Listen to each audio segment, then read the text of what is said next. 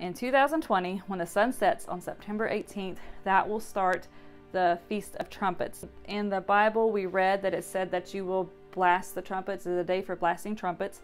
And so there's different ways that you can bring that into your celebration. I've got a link down below of a really pretty song that I found, and that has a shofar blowing in that song, and I've put a link to that down below. But you can also look up on YouTube just shofar blast. You can live stream the actual blasting of the trumpets in different temples around the United States, or even from Israel. But their time frame would be different from whenever we're eating dinner. There is one ministry that I don't have any problem promoting, and that is Lion and the Lamb Ministries. I really like their stuff. They speak everything coming from love, and there's not as much judgment and tearing their brothers down as I've seen in other messianic movements.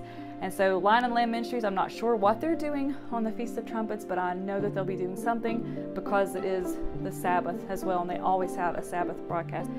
Something I plan to do, because I have little kids, I'm going to go to the Dollar Tree and find some kind of noisemaker so they can blast their own trumpet. You'll want to plan a special dinner. I said in the last video that you could have like a round challah bread. If you have time to do that, that's wonderful. If not, you can go to the bakery and find just a round loaf of bread. If you have special dishes, now is the time to bring those out. I always said if you have china dishes and they're just sitting in your china cabinet, then what good are they? They should be used to enjoy with your family. And if they get broken, they were broken for a good purpose. Here is the evening of events, how you can set your day up. So you could start with the blowing of the trumpet, or all the kids get to blow their little trumpets together, everybody together, as it says in the scripture. Maybe even read Psalms 81 verses 3 through 4. It says, "Blow the trumpet at the time of the new moon, at the full moon, on our solemn feast day, for this is a statute for Israel, a law of the God of Jacob." Light your special candle, maybe say a prayer over the food and over the evening's events. If you looked up a video on YouTube of the shofar being blown, maybe have a moment of silence and listen to that sound and think about when the trumpet blasts whenever our Savior comes back. After that, the next thing that you would do is have communion. So you would have crackers and grape juice, or wine. If you do wine, we do grape juice. I would put, like, while all this is going on, especially if you have littles, that's where the appetizers of the apples and honey would come in handy, so they have something to munch on while all of this is going on. And the dinner could be anything that your family really enjoys. It's just supposed to be a big celebratory dinner.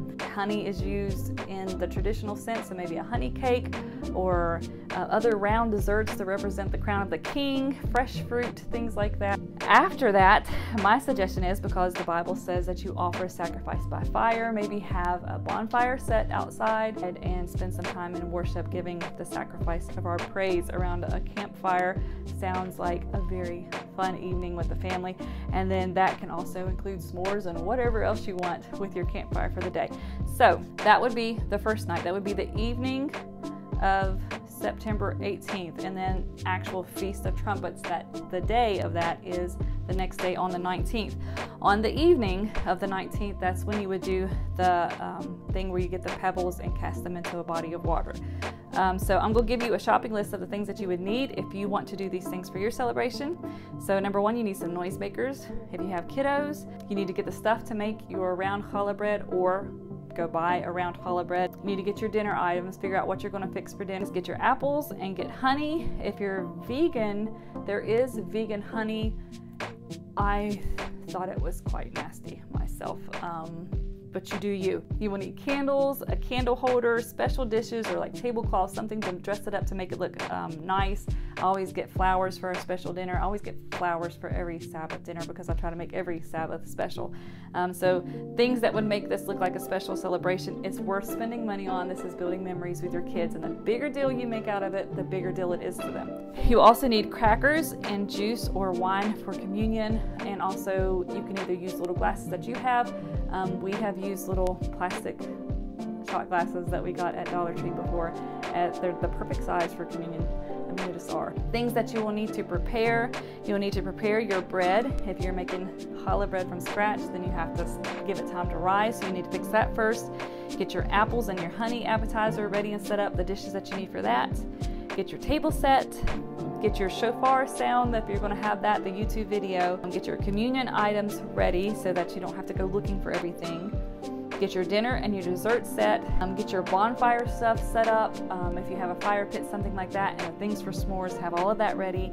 And if you are lucky enough to have someone who plays a musical instrument, get that ready for your worship time around the campfire. And that will be the end of the celebration for Feast of Trumpets. Tomorrow I want to talk to you about the 10 Days of Awe, which is the next thing that comes up after the Feast of Trumpets.